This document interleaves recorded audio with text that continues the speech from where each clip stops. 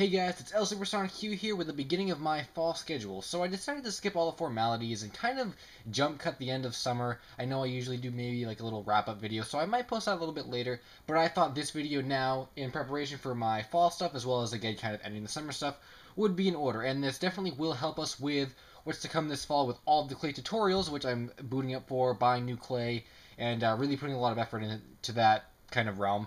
So I thought that before we actually get into the clay tutorials of September, and while we're in this kind of off week or so, maybe 2 weeks before I actually start airing the episodes, this was brought up by Sonic E, and I kind of wanted to make a video about it because I thought it would be worth making a video about, not so much in kind of helping with the tutorials, but kind of this video itself being a kind of tutorial or kind of a visual on how to, I guess, make kind of generic body parts when sculpting, how to connect them, and how to make your clay model pretty much look like, um, correct proportions and like a human should if you're sculpting a human, or that type of thing. So with that, I wanted to start, and that's why I'm actually have this kind of black poster board setup, which is different than normal. No, I didn't switch the color or anything on purpose, but because I'm going to be using this white clay, and you're going to be able to see it a whole lot better on this black poster board. So with that said, let's begin.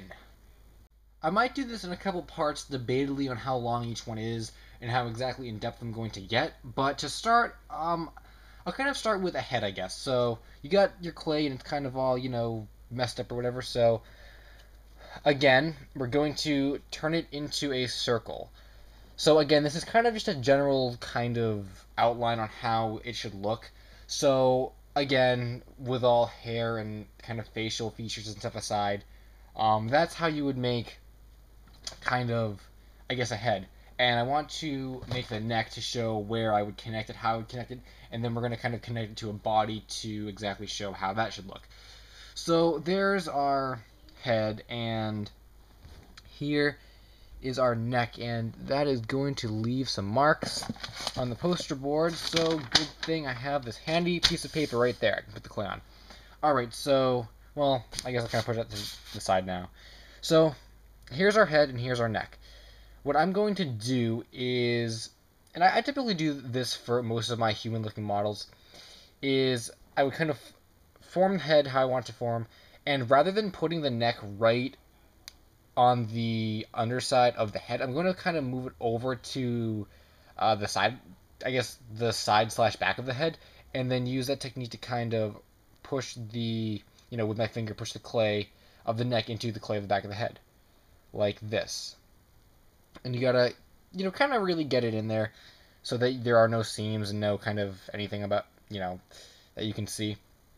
And I feel like this gives you a better sense of the head, because rather than putting the neck right, right underneath the head, if you look at yourself kind of profile in the mirror, which I'm actually doing kind of right now as I'm talking about this, your chin obviously sticks out and stuff, and you have a much easier time, trying to form the rest of the head with the chin, and then kind of go for the face from there if you leave yourself that space at the bottom. And what you can just do is take your finger and get this kind of where the chin would be and push it onto the neck like that, kind of to make a little arc, I guess. And then again, you kind of just have to use your sculpting capabilities. You can kind of push part of the neck up a lot more. Just make sure that it's all kind of on. Toothpicks would help in this sense. You could put a toothpick through the neck, and at that point, like that, you pretty much have your head with the neck. I'm going to push it down a little bit because I don't actually make my necks too big once I, start a model, no matter who I'm sculpting, really.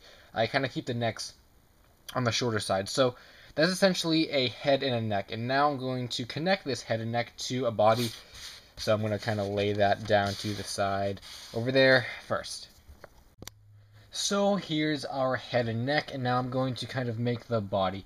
I think it would be pretty wise to end up using a toothpick right here, and we'll kind of put that through the neck and through, I guess, the head, kind of inside the head. So maybe about half of the toothpick should be pretty good because we're going to have to connect that to the body, like I said. So when I do the body, I typically would, obviously, more or less, sculpt kind of the, I guess, chest and stomach first, that whole kind of, the long section, and then obviously do the limbs after. So we're not really going to pay any attention to the limbs or the shoulder blades or anything like that right now.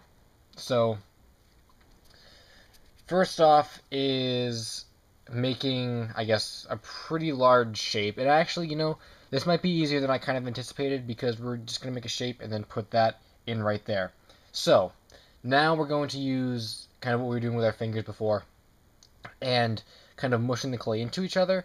So at this point, we're just kind of connecting the neck to the body that we kind of just put in place. So you'll do that until it's kind of all, seamless. And now here might be a little more difficult of a concept to grasp. So what I'm going to do is kind of put my finger here and make enough room, probably just, about my finger width wide on both sides, which will be the little spots we're going to put the arms in. This part is preferably going to be the shoulder. But with that said, we need to kind of make the neck a little more prominent, like that. But that's essentially what you're going to do for there, and then what you can do is kind of pull the body a little bit longer, and obviously this probably isn't going to be for the whole length of the body. You're probably going to need to add some more clay, especially around the sort of the thighs and below that. You're probably going to need to add more. But to start, this is pretty much how the body will be.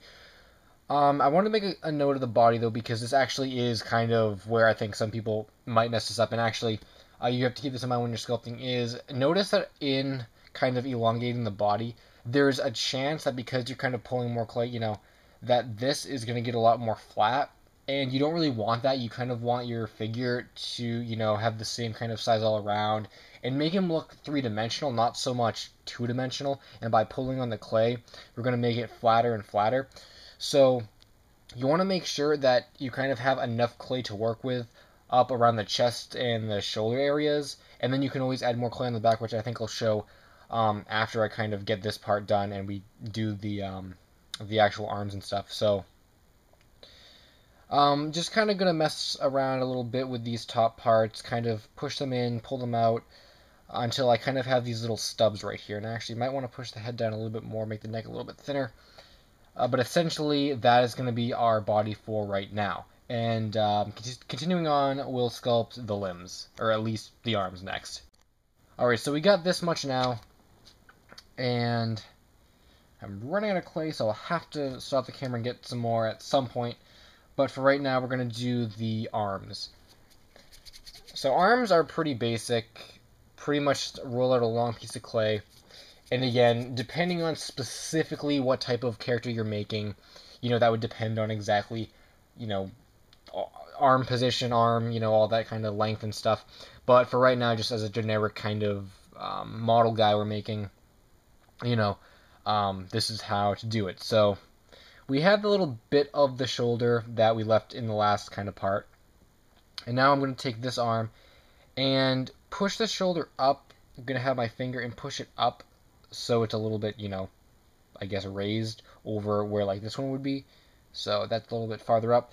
And then I'm going to take one end of the clay, probably the thicker end, because, arms go from thick to thinner. And I'm going to put that right kind of where I push this up with my finger. So right in there. And that might look a little bit weird right now, but now with that little, there's a seam there that kind of goes all the way around. We're going to take our finger again and kind of block that seam so that you can't see it. All the way around.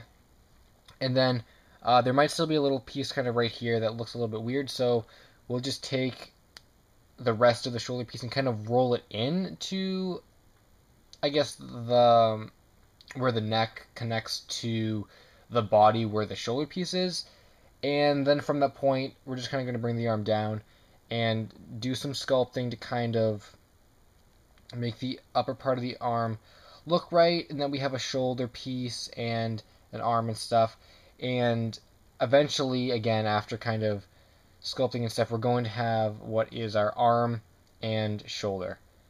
So, yeah, that's pretty much that. I can show it again on the other side.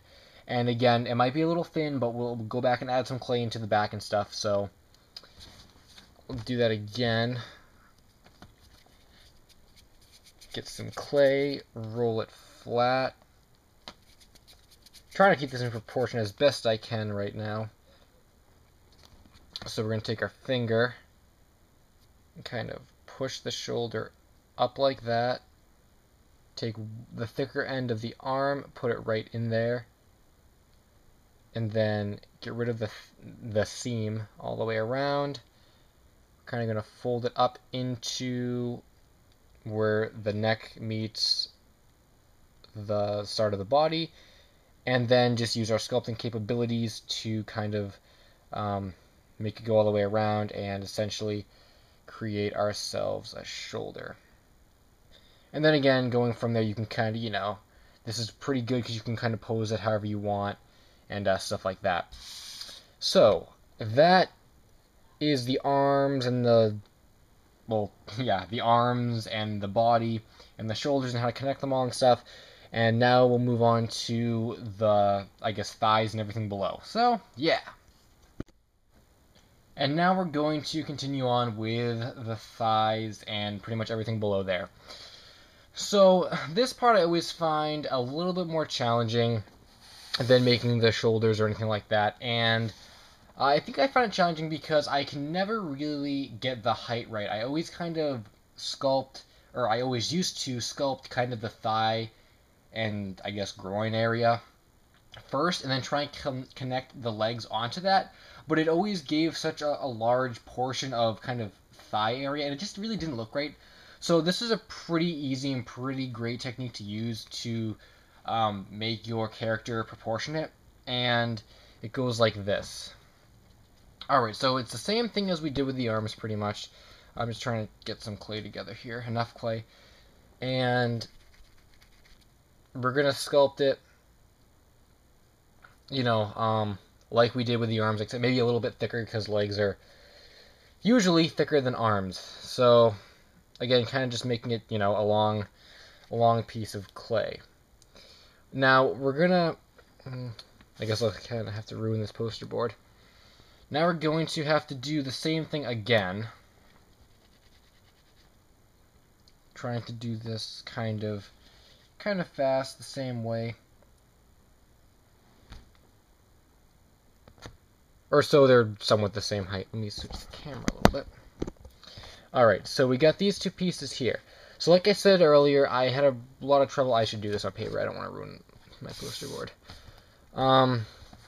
I had a lot of trouble with sculpting, again, the thigh area. So this is kind of the clever solution I ended up with. You kind of put both of them together, and you connect them at the top. Kind of just, mushing them together, I guess. And then, as you put them together at the top, you end up making the kind of thigh/groin area. And then you're left with two legs. And obviously, I'm not going to put them on straight like this. But when you put them on, it'll be a really nice kind of appearance and a very, human-looking appearance to your clay model rather than trying to, make a separate area and then put two legs on, which I, again, always had a problem with. So there is only kind of one pitfall to keep watch on when you're doing this, and it's being too thin. Obviously, that's way too thin because there's so much more on kind of, where the stomach would end. So I guess I don't really need to do this for the whole model, and it's good because I'm actually running out of clay. Again, having to restock really soon.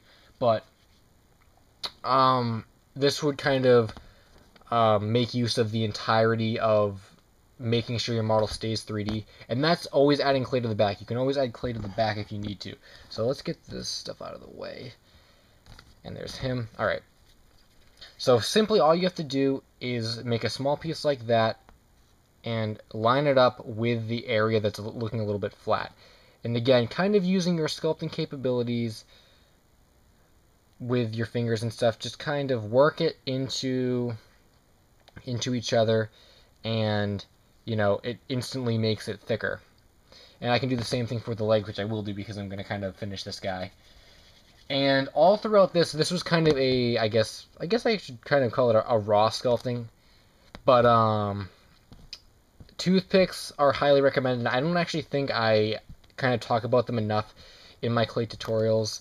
but toothpicks are definitely going to save you a whole lot of time, because I know that, like, I'm sure some kind of some amateur sculptors and some, professional sculptors too and stuff, people use armatures or kind of wireframes to build around their clay model when they sculpt. But for me, honestly, because I started doing clay such a long time ago, I never was exposed to that, and I know now it exists and stuff. However, I still don't use that when I do clay, and I know that making, like, say, larger models, it would just help in terms of the bulk of the clay, because it would hold it together better. But especially, my models typically aren't over, like, I'd say maybe 5 to 7 inches is maybe more like 5 to 9 inches. It's somewhere around there is a typical size model for me nowadays. So I really don't see the need to make an armature for, a model of that size. And again, a long time ago, I had toothpicks at my disposal. So using toothpicks in the limbs and as connecting pieces are really going to help your models not only stand up, but in the assembly process.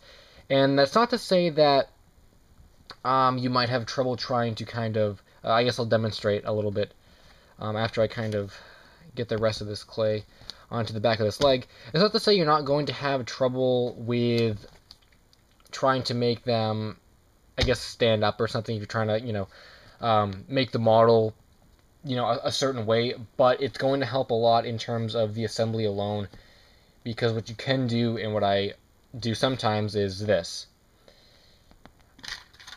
I'll kind of put toothpicks inside,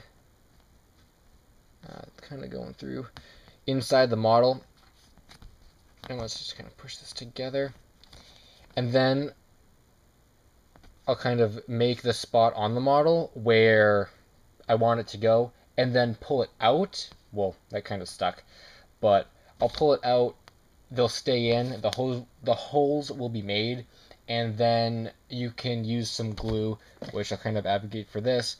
Loctite, super glue, that's what I use.